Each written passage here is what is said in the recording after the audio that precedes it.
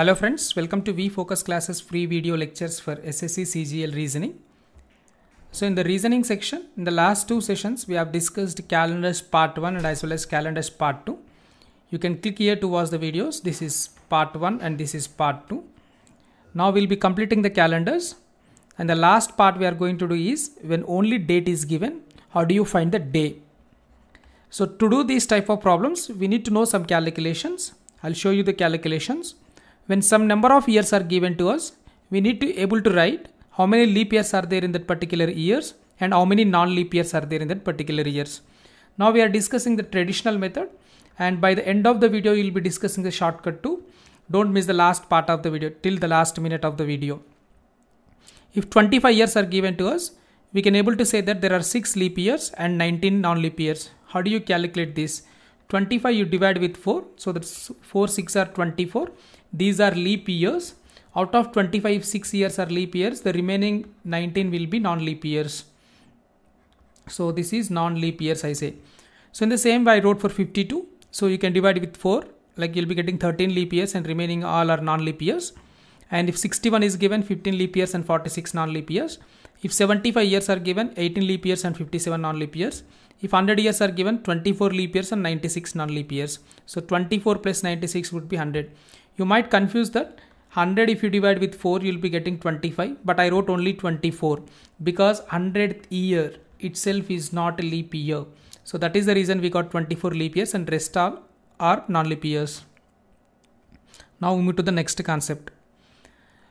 So if any calculation is given to us, let us say that you are given a date of 15/8/1947 and you will be asked to find what is this day.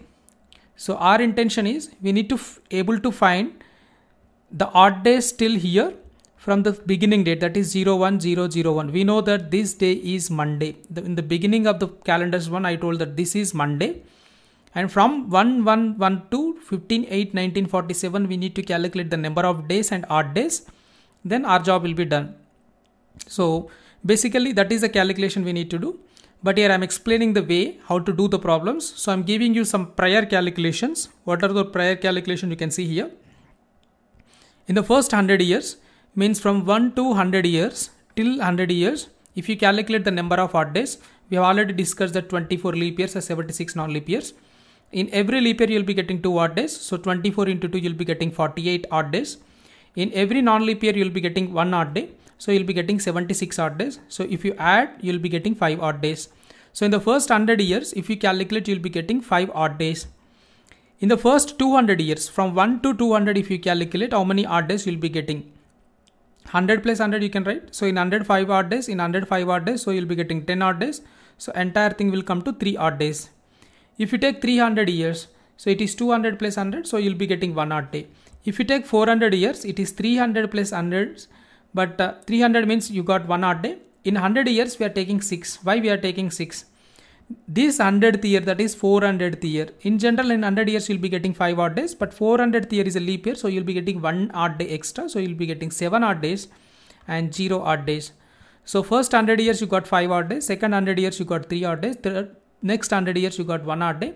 Next 100 years if you take 400 years you'll be getting 0 odd days. So in the same way, if you calculate the number of odd days till 500 years, you'll be getting 400 plus 100, that is 5. If it is 600, means from 1 to 600 years, you'll be getting 400 plus 200, that is 3 odd days. If it is from 1 year to 700 years, you'll be getting 0 plus 1, that is 1 odd day. If you calculate from 1 year to 800 years, you'll be getting 400 plus 400, so you'll be getting 0 odd days. So if you can see, if you can clearly observe, the cycle will repeat 5310. 5310, 5310 and 5310. But for our calculations, you remember these two things, that is more than enough. So in 1900 years, you'll be having 1 odd day. In 2000 years, you'll be having 0 odd days. Means from 1 to 1900 years, if you calculate the odd days, you'll be getting 1.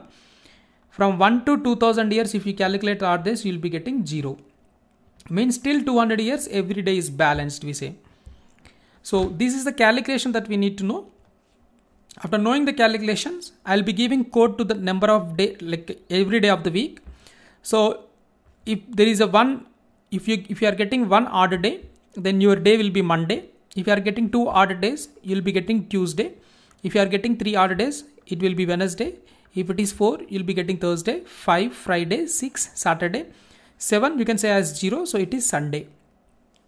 Don't implement these codes to the previous sessions. This is exclusively for when date is given and you're asked to find the day. Okay, so now we have seen that what the calculation we are following is 5310. Means at the end of the year, 1300 years, you got 5 odd days. So at the end of century year, you got 5 odd days. At the end of century year, you got 3 odd days. At the end of 1500 years, that is century year, you got 1 odd day. At the end of 1600 years, you got 0 odd day. With this, you can clearly say that the last day of the century always ends with 5, that is Friday or Wednesday or Monday or Sunday, either of any of these days, Friday, Wednesday, Monday or Sunday, because 5310 is the continuous things we are getting. Then what would be the last day of the, with this we can see that the last day can never end with Tuesday. Only these 4 are available. So Tuesday, Thursday, Saturday you never get. So century ended with 1, 0, 1, 3 or 5. So the next day would be 1. So starting day of the century would be either Monday, or it can be Tuesday, or it can be Thursday, or it can be Saturday. You may get this question in the exam. Last day of the century. Last day of the century can never end with. First day of the century is always what? So if you remember 5310, then your job is done. Now we'll be discussing the traditional method. I'll be taking very famous example, that is 15th August 1947. You all know that this is Independence Day, but if I ask you what is that particular day of the week, many of the people won't answer. So how to do this problem? See, the date given is 15/8/1947. By looking at the date, we can clearly say that 1947 is not completed yet. So what is the completed year? The completed year is 1946. Now our intention is to find out this day, means from 110012 to 15/8/1947, we need to calculate the number of odd days. Means you need to calculate the number of days too. But in the calculation we have seen from 1 year to 1900 years, how many odd days are there? Only 1 odd day. You can revise the video if you have any doubt. So how many years are completed? 1946 years are completed. So 1900 years we have calculated. Rest years are 46 years. Divide 46 with 4. You will be getting 11 leap years and 35 non-leap years.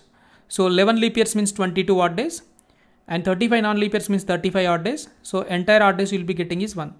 So in 1946 years, you got 1 odd day plus 1 odd day. So you got 2 odd days. Till 1946 we have calculated. Now we need to move to the 1947 year till August 15. So in January you will be getting 3 odd days. In Feb you will be getting 0 odd days. March 3 odd days. April 2 odd days. May 3 odd days. June 2 odd days. July 3 odd days. And August we need to take till this 15th, whatever the day is asked. So you will be getting 1 odd day. You calculate all these odd days, you will be getting 3 odd days. So total odd days we will be getting is 1 plus 1 plus 3, that is 5. So what is the code for 5? That is Friday. So your answer is Friday. You will be taking previous year to the given year. Okay. Then you will be calculating the century odd days. And you will be calculating you will be taking the remaining years and you will be calculating the number of odd days in the remaining years. And you will be taking next, whatever the year we are considering, that the given year, in that year, whatever the date is given, till that date, we will be calculating the odd days. We add up all those 3 things. So here in the first 2 you got, and here 3 you got, 2 plus 3 you got 5. So you got the answer as Friday. This is how you'll be doing the problem. This is a regular way. I can do this problem in 45 seconds. There is no issue for me because I've done this kind of problems a lot of times. So it requires a practice. And you'll be getting the answer for sure without any error. But you need a shortcut. So basically I copied this from Unacademy. You know that Unacademy. So this method, they said that it's a doomsday method. There are n number of formulas available, but I consider this is the perfect way to do, because this is a very simple thing. So in the doomsday method, they give one formula, that is one anchor day they gave. And they said that you divide y, whatever the given year, with 12. And when you divide, you'll be getting some reminder. You take that reminder also. And you also divide this reminder with 4. So this entire thing you divide with 4. This is what they have said. This is a very simple thing. So anchor day, y by 12 means divide with 12 and take the reminder and also divide the remainder with 4. That's it. And what is this anchor day? We need to find out. And what is this doomsday? We need to know. So anchor day, if the year is given between 1900 to 1999, that is Wednesday. If the year is given between 2000 to 2099, that is Tuesday. So these two things we need to remember. If it is between 1900 to 1999, it is Wednesday. If it is between 2000 to 2099, it is Tuesday. Then what is doomsday? They say that, so irrespective of the date given, in every year, the last day of the Feb and 4/4 means 4th day of April, 6th day of June, 8th day of August, 10th day of October, 12th day of December will be same. So with this method, you can find this any of these days. You can find last day of Feb or 4/4 or 6/6 or 8/8 or 10/10 or 12/12.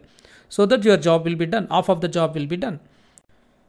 Look at the same example, that is 15th August 1947. We'll be following the doomsday technique here. So in the doomsday technique, if the given year is between 1900 to 1999, you take the anchor day, that is Wednesday. So now you need to calculate doomsday. So nearer doomsday to this 15th August is 8/8. So I'll be calculating 8/8 first.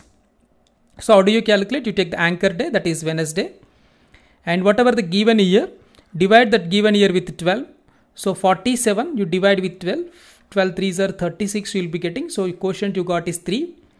So remember, this is the quotient you need to take.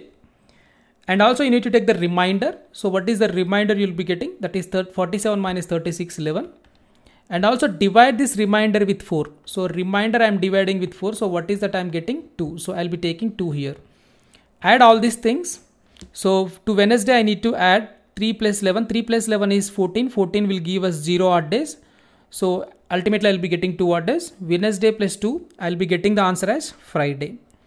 So if 8/8 is Friday, my calculation is, if 8/8/1947 is Friday, then what is 15th August 1947 is the question. So from here to here it is a week. Week means it is again a 0 odd days.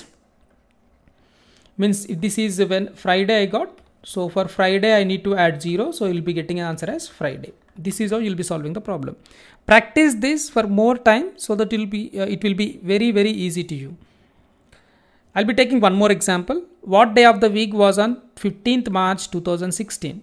So the given year is between 2000 to 2016. Sorry, 2099. So anchor day would be Tuesday. Now I need to calculate the doomsday. And what is the doomsday nearer to this 15th March? That is last day of Feb. Last day of Feb. Okay. So your anchor day is Tuesday. And divide the given year 16 with the 12. So you'll be getting 12 ones are 12. And what is the remainder you'll be getting? That is 4. And now you divide this 4 with 4 again. So what is that you'll be getting? 4 ones are 4. So you'll be getting 1. So you add Tuesday plus 6 so that you'll be getting the answer as Monday.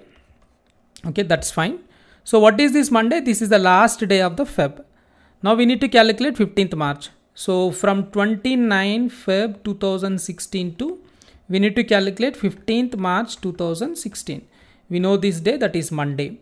So from here to here, how many days are there? You know that this is to be cancelled, and here to here you have 15 days. 15 days means only one odd day.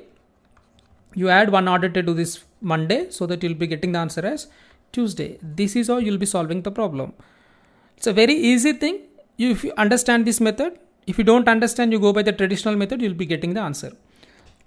To do these problems well, so I gave you a question. So find 15th August 2016 and what day it falls, and also do the problems with your like your birthdays and marriage days if any extra days is available.